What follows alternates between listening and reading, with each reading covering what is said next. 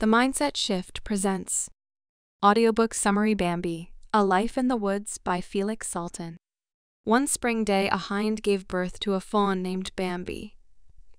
He was beautiful and everyone admired him. The mother took on an assignment to teach Bambi everything she knows. First, she taught him how to walk, and then they would play in the meadow. His mother taught him all of the beauties and dangers of life. He met a rabbit and a roe-ina who had two kids, Gob and Famine. Two big deer showed up on the meadow, and his mother explained that those were their fathers who will show up when the time is right. Bambi learned that during the day, it was too dangerous for a small creature for him to go out, and that it was safer if he went out at night. He learned what is the fear of a storm and the consolation of a gentle rain. Soon he couldn't find his mother because she just disappeared. When he went looking for her, he met Gob and Famina who were experiencing the same thing, so they came to a conclusion that they must be with their fathers. His mother's disappearing became more and more often, so he went looking for her one day. But one of the deer told him never to do that. It was a beautiful morning. Everything was peaceful, and the animals spent their time in harmony. All of a sudden, they heard a strong thunder. Or at least that's what Bambi thought that sound was. He started running, and he found a dead deer. His mother found him and took him into the forest. She told that he had killed the deer. When Bambi asked who was he, a deer just told him that he should listen, sniff, watch, and then disappear. Fall was here, and the leaves went yellow. It started to get foggy, and the food was slowly disappearing. Soon, a cold wind brought snow.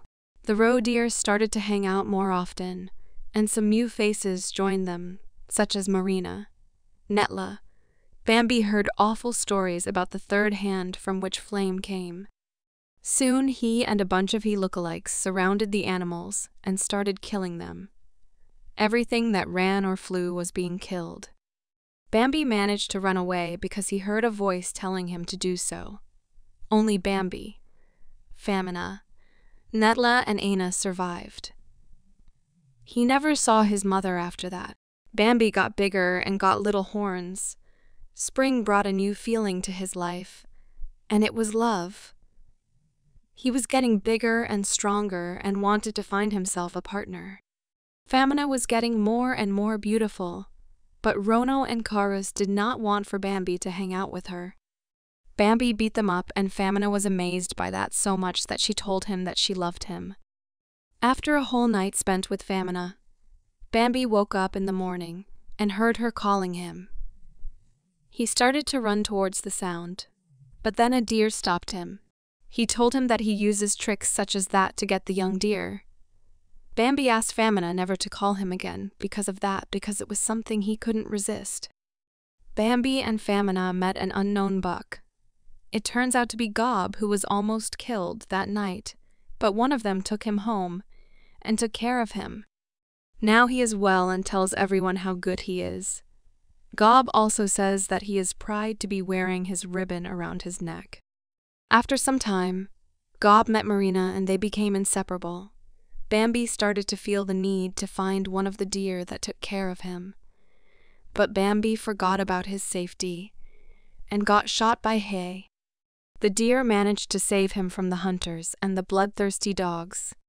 Bambi was recovering in a hidden shelter, and he was healing his wounds with some herbs. He felt happy and joyful sometimes, and sometimes he would feel very sad and nostalgic. He decided to listen carefully to the deer and let his lessons sink into his brain. Soon hunting season came along, and they saw a wounded fox that was yelling at a dog that he sold himself out and that he is a traitor who serves to he. One day the deer took Bambi to the place where a dead poacher was.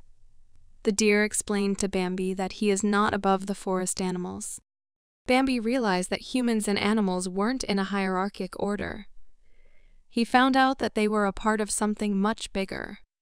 The deer realized that his job here was done, and he said to Bambi that he loved him, and that he has to go to the place where everyone goes alone.